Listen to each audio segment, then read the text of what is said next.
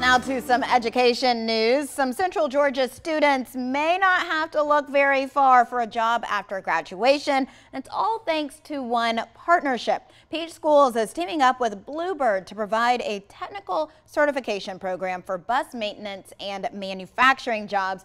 Our morning reporter Pepper Baker is joining us live this morning to tell us more about the program. Good morning, Pepper. Good morning, Aaron. Yes, starting this fall, Peach County High School students in the Automotive Career Pathway can take an advanced level course learning the ins and outs of how Bluebird bus systems work. Now, that technical certification could actually lead to an entry-level job with the corporation.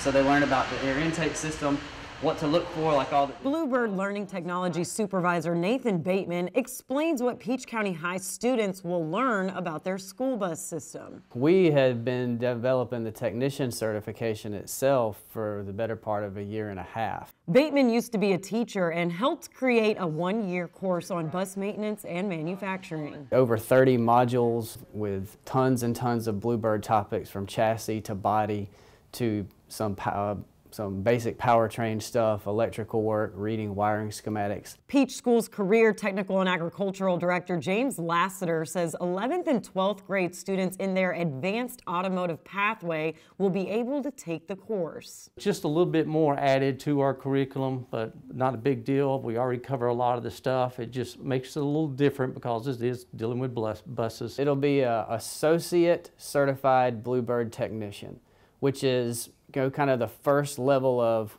competence that says I am certified to turn a wrench on a Bluebird bus. Students could apply to entry-level maintenance jobs like being a line worker right after they graduate. There's the chassis line, there's the assembly line where they create the body of the bus, there's the lines where they actually mount the body to the chassis, and then there's the lines where they actually inspect that all of that has been done properly. And anybody who's got a Bluebird bus, our students are going to be able to walk in there and be an entry-level tech.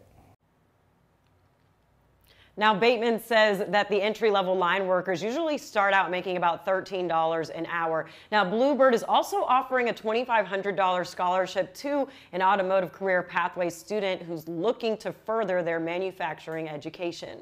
Reporting live, Pepper Baker, 13 WMAZ News. What an awesome program. Thank you, Pepper. Well, Peach County High's automotive students will be able to take the class this fall.